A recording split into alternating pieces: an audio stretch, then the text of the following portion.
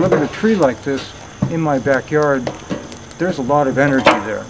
I would guess that that's the equivalent of 4 or 5 barrels of oil sitting there in that tree. And if I was to take that and pyrolyze it and turn it into, just for the energy that it contains, that would be enough to heat my house through the winter time. So that's important to recognize, that there is lots of energy available in our environment and all this biomass. We have to begin to look at it more carefully and become more smart in how we assess it and make use of it. So this is all old technology. We were doing this at the turn of the last century, and we discarded all this technology because oil became cheap and easy to get. And we gave up using biomass as a source of raw material and started using this black crude as the source of raw material to produce all these plastic and other synthetic products. This method started in the Amazon basin 6,000 years ago. And what you have to realize is that they took soils that are notoriously among the least fertile in the world, and they converted them to some of the most productive soils in the world. The most fertile soils in South America are soils that have had this charred carbon added to them. So that means that not only are we sequestering carbon, we're putting in place a foundation material that can restore fertility to currently unusable soils. We can increase the amount of arable land that can be used to produce food in the world right now if we practice this carefully and intelligently. Hopefully that could help us cut down on the pesticides, and the herbicides, and all these fossil fuels that we're putting into the soil to try to get more food. We could be utilizing this. Well, this is where we start learning more about what charcoal is. And most people have some experience with it because in their household, if they have a water filter, it's probably charcoal. If they have an aquarium, that filter for their aquarium that purifies the fish water is charcoal. So charcoal is a filtration agent. And when you put it in soil, it does the same thing. So it becomes a way to, first of all, capture nitrogen and prevent it from outgassing. So when you put charcoal in soil, it reduces nitrogen emissions from excessive use of nitrogen fertilizers.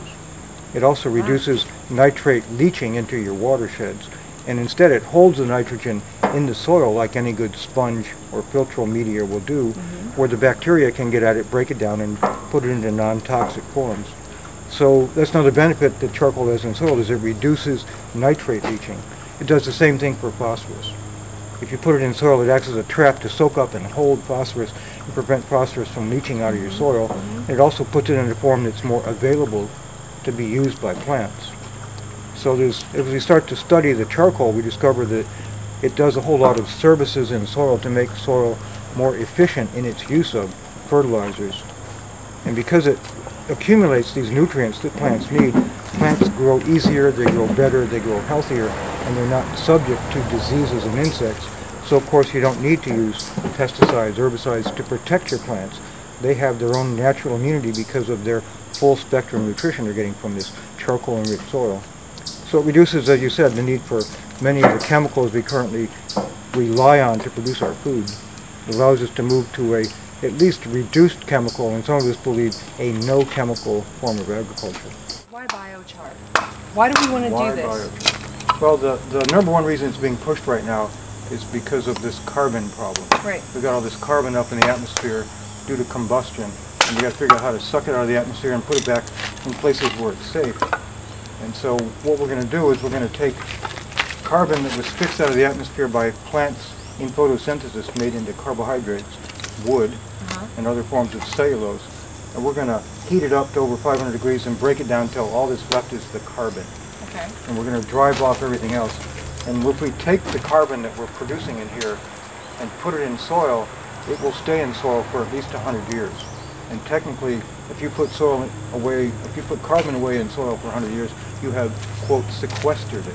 We are removing carbon from the atmosphere with the help of plants and turn it into a stable form. How are we removing carbon from the atmosphere with this? It's photosynthesis that takes carbon out of the atmosphere. In photosynthesis, green plants capture carbon dioxide, combine it with water, and make carbohydrates. Okay. And that's sugar. That's the sweetness of it. And so that's what happens in green plants. They're the ones that are fixing the carbon. What we're doing here is we're taking their carbon, converted to cellulose, and we're reducing it to char, which is just carbon. Okay. We're going to cook out everything else. We're going to cook out the oxygen, cook out the hydrogen, we'll cook out some of the nitrogen, and a lot of the other more volatile parts. We're going to boil them out of here with heat until all that's left really is the carbon and the minerals. And so in this form, it's very stable. You know, artists use charcoal because it's a medium that has permanence, and they can do charcoal drawings and they'll still be there in 10 years. And actually the carbon has been used in cave drawings that are 35,000 years old. And archaeologists and anthropologists do radiocarbon dating with charcoal to date ancient sites. So we know that charcoal is a form of carbon that is stable for probably thousands of years, not just a few hundred years. So if we convert carbon from the atmosphere into carbohydrates, convert them into char, put that char in the soil, it will stay there for generations of our time. So is this, would you say this is mostly for remediating soil, or are there other uses for biochar? When we put this stuff in soil, it doesn't just sit there. It actually creates a very unusual type of soil fertility that allows you to grow more biomass, bigger, stronger, healthier plants the next year. And you can put up to 9 to 10% charred carbon in soil, and it creates this explosion of vegetative growth. So that's one thing that's missing in our soils today. Agricultural practices, forestry practices have reduced the amount of carbon in our soil. As a matter of fact, a lot of that carbon that used to be in soil is now in our atmosphere. 20% of the carbon in the atmosphere comes from deforestation, from removing the forest from the land. And all that carbon that used to be in the soil is in the atmosphere. So it has lots of useful things to do. The last thing that charcoal does, and the part that's most mysterious and poorly understood, is that once the charcoal has nutrients and has water in it, then it becomes a housing structure. It becomes a residential space in the soil and is inhabited by microorganisms, which are your soil food web. So this provides stable housing, condominiums if you like, for microorganisms in your soil. And those microorganisms are what actually make the soil a living, feeding network. It's what is the basis for the soil food web. And you shift your soil from a chemical basis for fertility into a biological foundation where you're not relying on bags of chemicals, you're relying on the microorganisms to feed your plants for you. And they're much smarter at it than we are. They've been at it for a couple billion years, so they know what to do. So we just create an environment through the charcoal which encourages the microorganisms to proliferate in the soil and create a living soil, not a dead, inert chemical soil. What is the ideal material to burn? We're still trying to figure that out, but it's not wood.